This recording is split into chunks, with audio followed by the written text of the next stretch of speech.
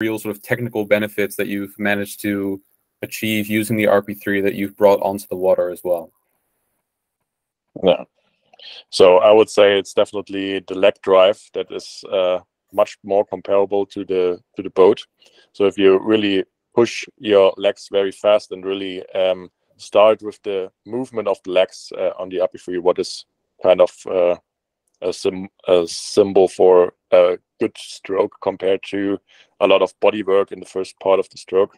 I think that's something I was really able to transform well in the boat, and what also helped me to improve my technique and boat speed in the end, because I was much looser after using the RP3 on a high intensity session compared to the Concept 2 in my shoulders.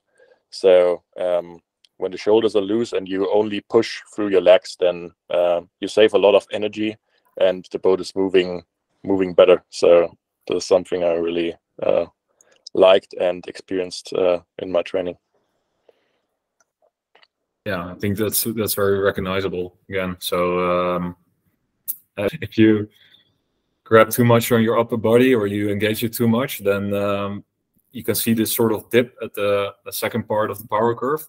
And by focusing a bit on that and then translating that into the boat, and well, it felt more like the things that I was already trying to improve in the boat, that they also benefit the score on RP3. So for me, it really helps then that both of these tools sort of achieve the same result.